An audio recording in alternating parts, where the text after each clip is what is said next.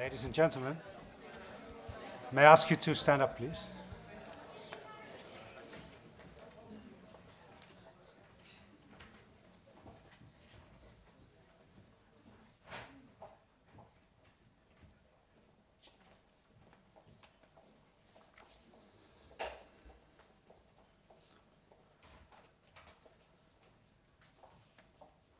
Please be seated.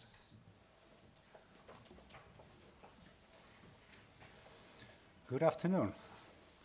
After the opening words of Mr. Klaus Wiebel van der Hoek, Vice President of the Board of Stenden, Mr. Robert Coelen, Dr. Robert Coelen, will have his inaugural speech. Then the formal appointment will take place, subsequently followed by the laudatio by Mr. Roelof Nijenbanding. Can I give the word to Mr. Klaus Wiebel van der Hoek?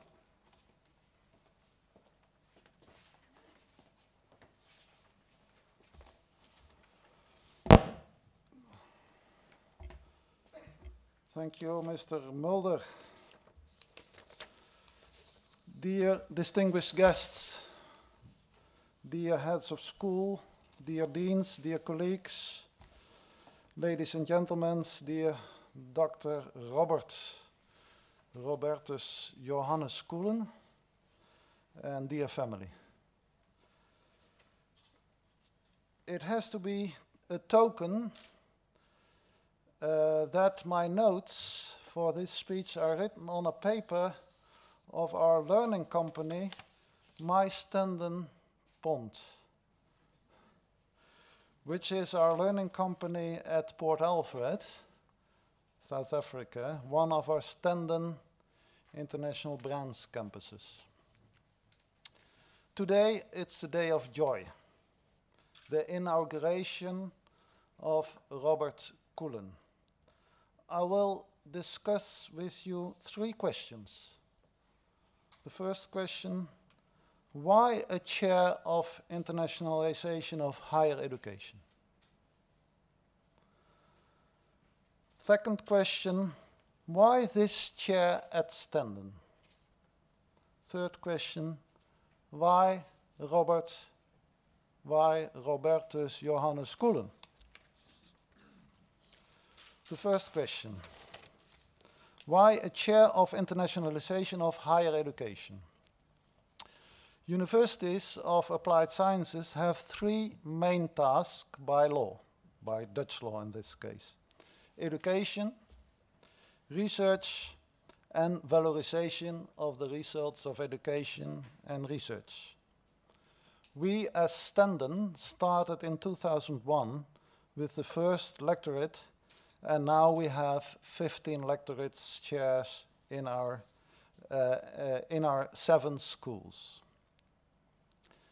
And we have decided to install lectorates in line with the 3 Stenden pillars, which are internationalization, problem-based learning, and research. In our vision, internationalization is part of academics. It's not separate of academics, and it's not a hobby of university boards. In our region, we have learned from Erasmus in the Middle Ages, and even closer in the north of Holland, before him Agricola, that education and research and knowledge is cosmopolitan. And in our institutional plan, which I brought with me to show to you, we are very proud of it, Institutional Plan 2013-2017, it's called Worldwise. We have written, education and research are given an extra dimension due to the rich intercultural environment of Stenden. Internationalization thereby realizes substantial added value for education and research at Stenden University of Applied Sciences. It creates an inspiring breeding ground for the development of the students in their disciplines and as human beings. Internationalization and interculturalization are not so much about travel as they are about learning to cooperate with people from different cultures and backgrounds. Our students learn to look beyond their own borders and to adopt an open approach to the unknown. These are formative and significant experiences that enrich the students as a human being and as a potential employee, something that is also referred to as a German term, Bildung.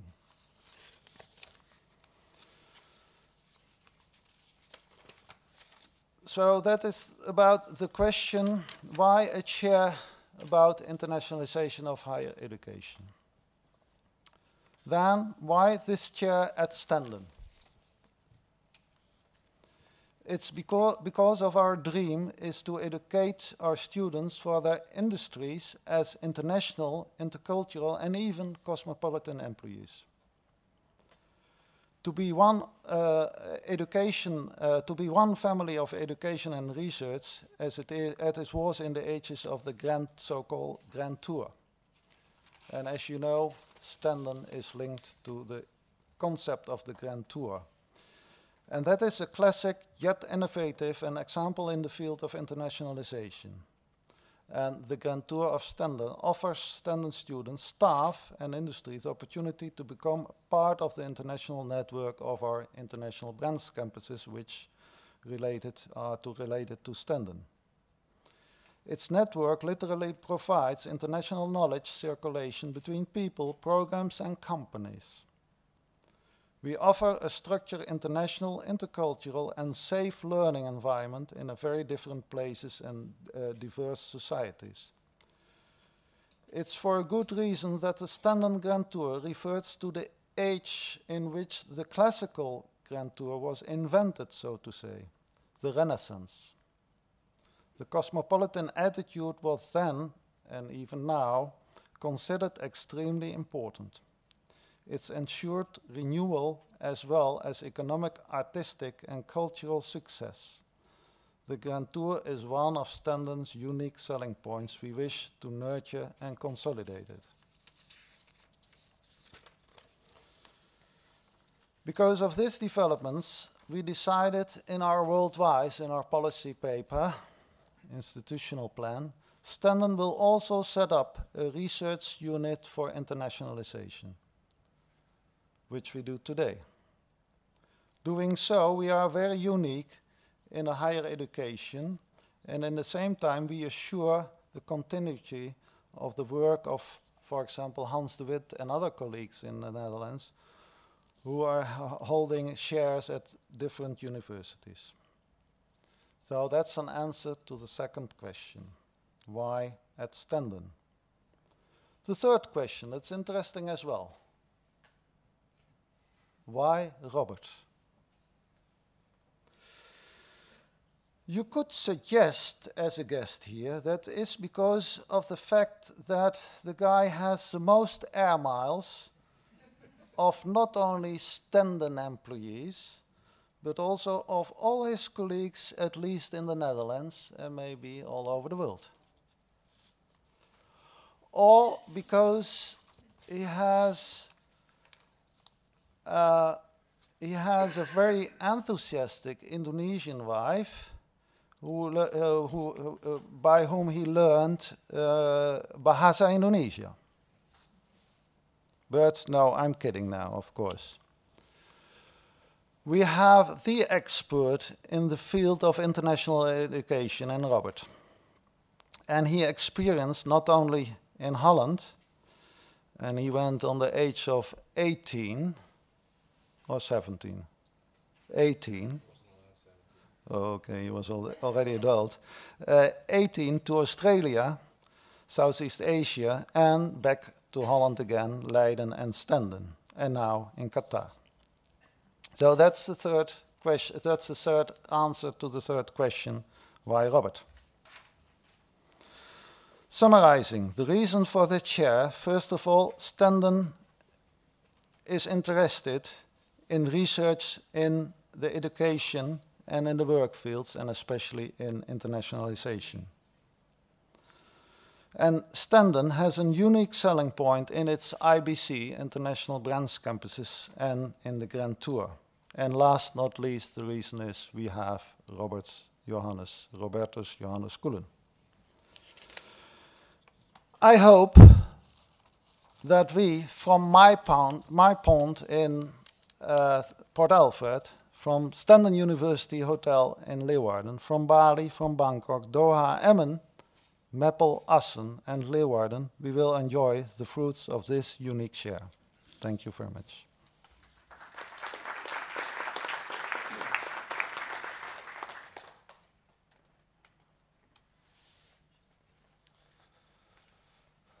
We just have to cope with something technical, but we've rehearsed it, so all things being equal, this will work just fine. Just bear with me for 2 seconds. I was told I need to watch a couple of things on my screen. You won't see it. This looks all right to me.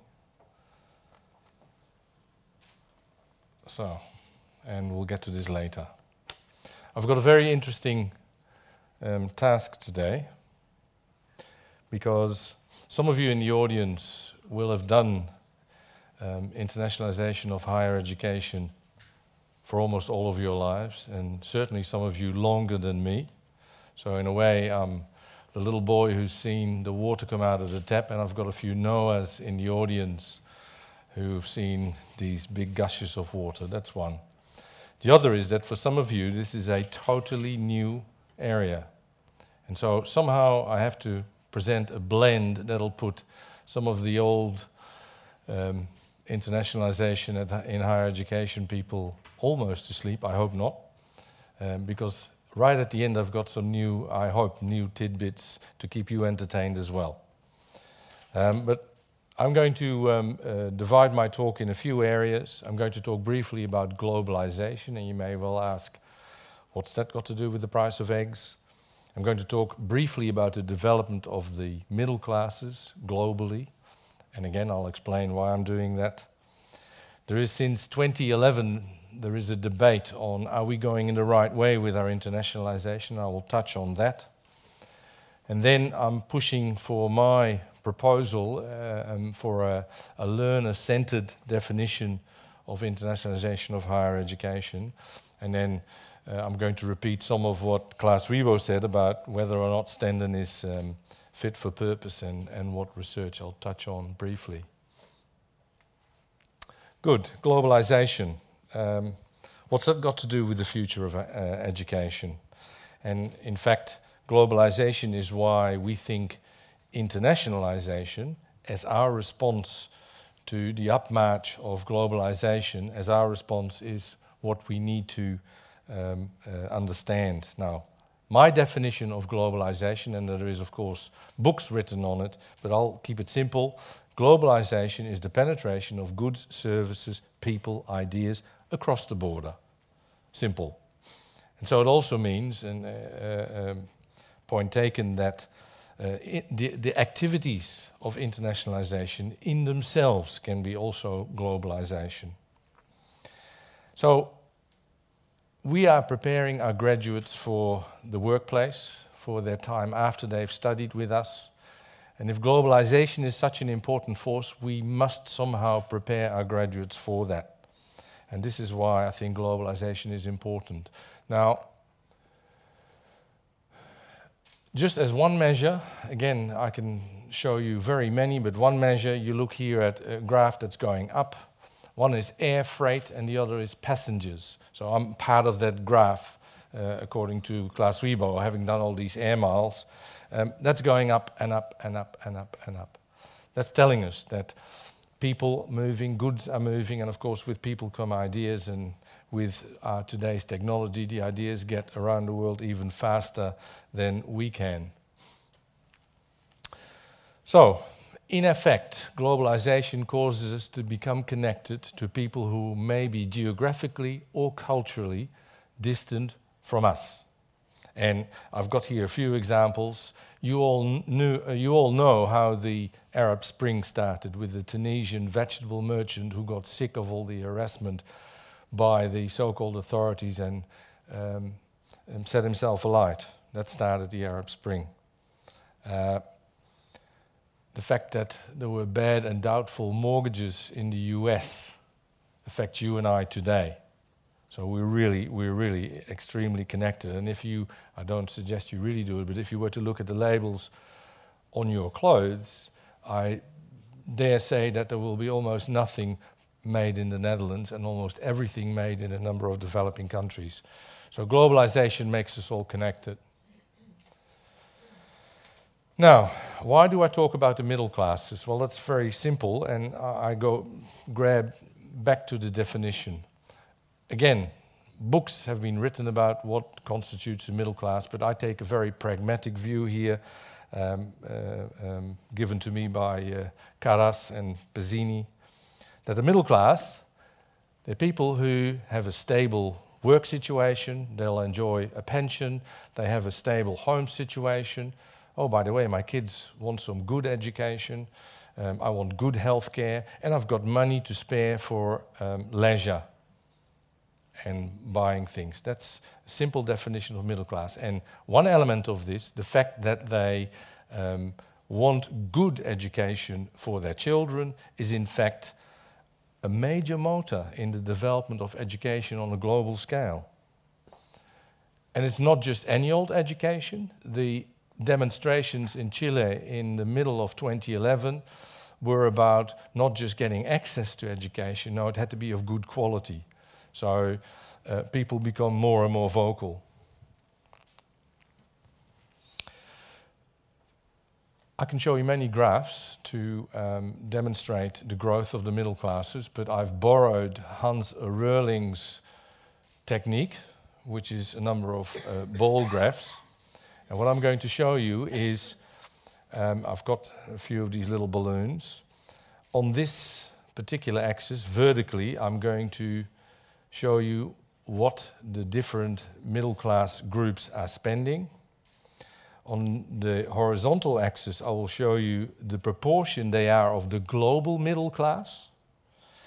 And then the size of the bubble is the actual size of the middle class in that region. And what I'm showing you here is Europe, how it was in 2009, and we have about 36% of the global middle class. Asia Pacific in 2009 was 28%. And I'll just show North America as well, in 2009 with 18% of the global middle class. Now, these predictions are World Bank data. They're not my own, they're World Bank. I'm just borrowing them. And what we're going to do, I'm going to let this run, and you will see how the proportion of the global middle class and their spending power, how that changes between now and 17 years from now, 2030. So when I set this into motion, you'll see this move from 2009, where we are now, to 2030. And this is what will happen, according to the World Bank.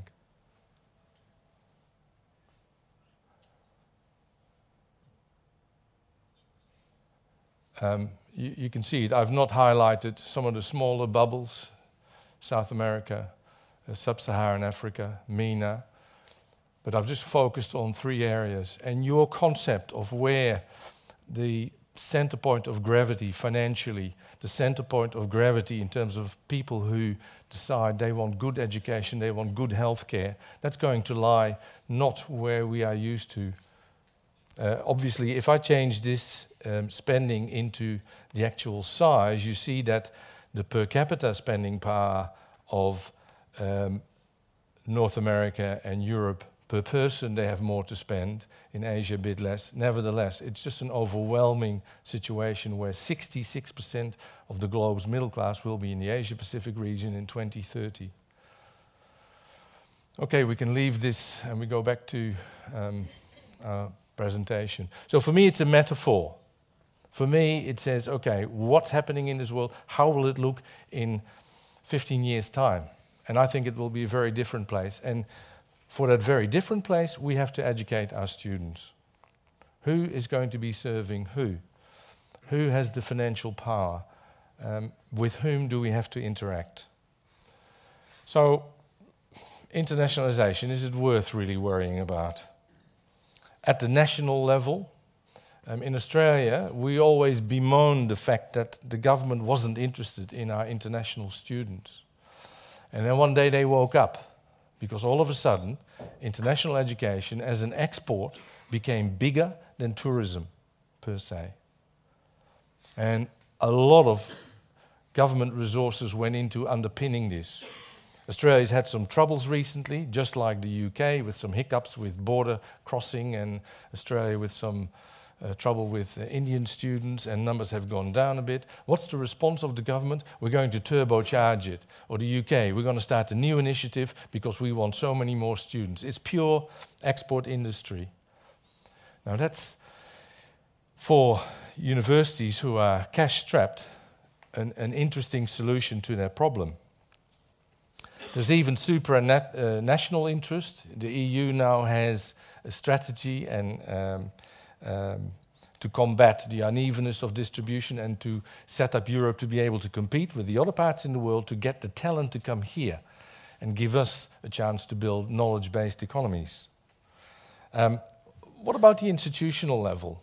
Far more important for us working at the institutional level. And you heard it, Klaus Wiebel just alluded to it.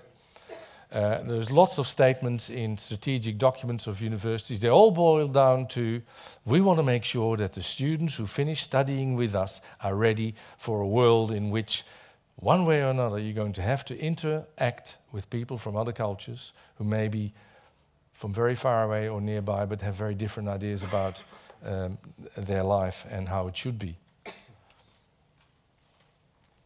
What it boils down to is that we need to worry about the intercultural competence of students and their international awareness.